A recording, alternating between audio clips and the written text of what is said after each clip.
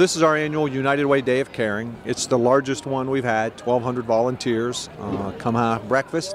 Then they get on their way to do work in the community. About 900 will work specifically on the south side near Salvation Army. We'll be cleaning up neighborhoods, demolition of houses, putting up smoke detectors, lighting some homes for safety.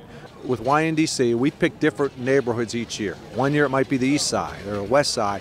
We determined this year that over by Salvation Army there was really some work that needed to be done that we felt we could make the greatest impact. So it's really a collaborative effort to try to pick neighborhoods throughout the city. We have anywhere between 5 and 10 people each year that come out. Our boss is gracious enough to let us come out here every year, and it really is very fulfilling.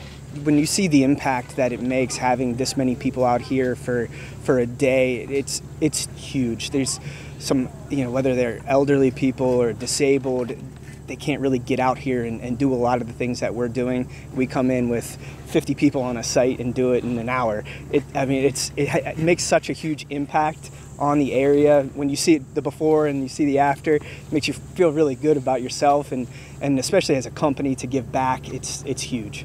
I can see this going from 1,200 people to 2,000 and making it a whole community event where, not just companies but individuals really come up and show up every year and just make it maybe even more days than one, which would be nice and have a huge impact on everything that's going on here. When you see a neighborhood of 5-6 blocks before and after, it's amazing. It transforms the neighborhood, and I think that's why we keep getting back the same volunteers and new volunteers.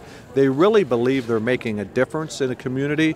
I would hope that 25 years from now we look back and maybe there's 2,500 volunteers and we can show what we can do working together.